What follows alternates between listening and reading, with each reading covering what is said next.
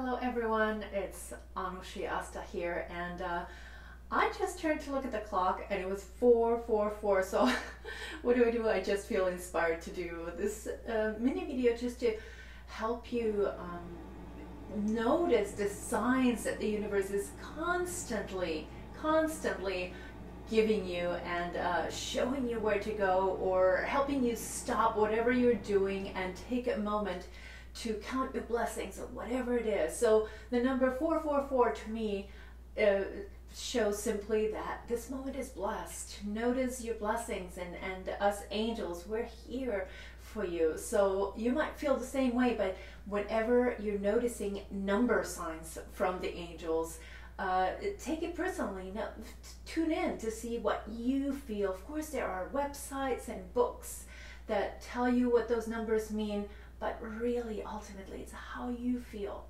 Generally, though, 444 is, of course, the number of angels.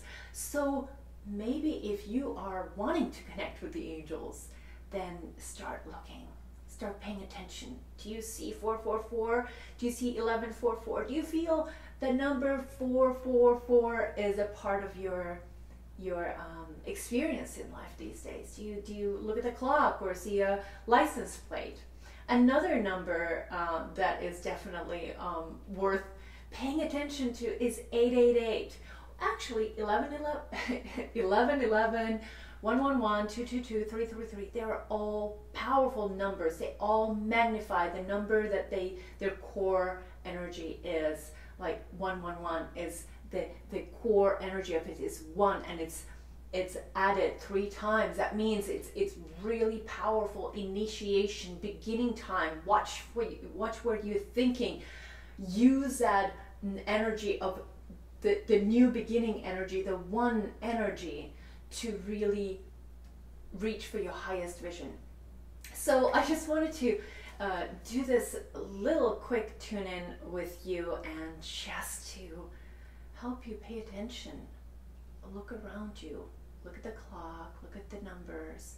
And there are, of course, other signs that the universe and the angels are showing you. There are signs in everything you do. Just become aware. But numbers is simply a beautiful, simple, and easy, very logical way for our brains to recognize. But it can come in, the message from the angels can come in so many different ways. You can see a feather or a beautiful sunset, a rainbow, just having a beautiful feeling on the inside. It can come in any way, in so many different ways. But that's it. Follow the signs, and when you see a sign and you feel something, take action steps, because we don't want to just leave that beautiful energy lingering up in the air and not ground it. We are creating heaven on earth, so let's ground all the gift that the universe is showing us and sharing with us. So if you see a sign, a yes sign, go do it. Don't hold back. Know that when you feel the angels are pushing you, or the universe is encouraging you to do something, take that leap of faith. Follow the signs, and you know that your life is going to transform beautifully. So have a beautiful day. I love you all. Bye-bye.